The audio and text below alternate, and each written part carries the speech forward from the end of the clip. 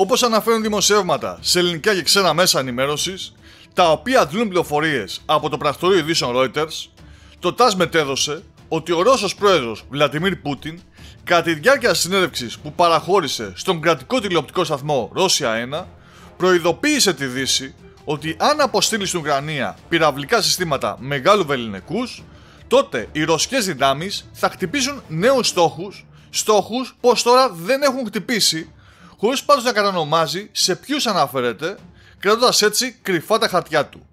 Αναλυτικότερα, ο Ρώσος πρόεδρος είπε τα εξής: θα χτυπήσουμε αυτούς τους στόχους που δεν έχουμε ακόμη χτυπήσει. Κατανοούμε ότι αυτή η προμήθεια από τις Ηνωμένες Πολιτείες και ορισμένες άλλες χώρες έχει σκοπό να αναπληρώσει τις απώλειες αυτού του στρατιωτικού εξοπλισμού. Αυτό δεν είναι κάτι καινούριο. Δεν αλλάζει τίποτα στην ουσία.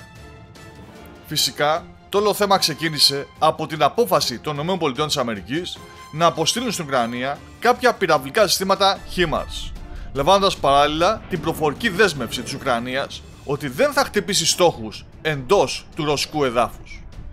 Κάτι που, όπως μόλις είδαμε, προκάλεσε την αντίδραση του Πούτιν και έτσι προέβη σε αυτές τις δηλώσεις με την αποστολή αυστηρής προειδοποίησης προς τη Δύση, εν μέσω μάλιστα μιας αυξανόμενης κινητικότητας στο πεδίο των μαχών στην Ανατολική Ουκρανία.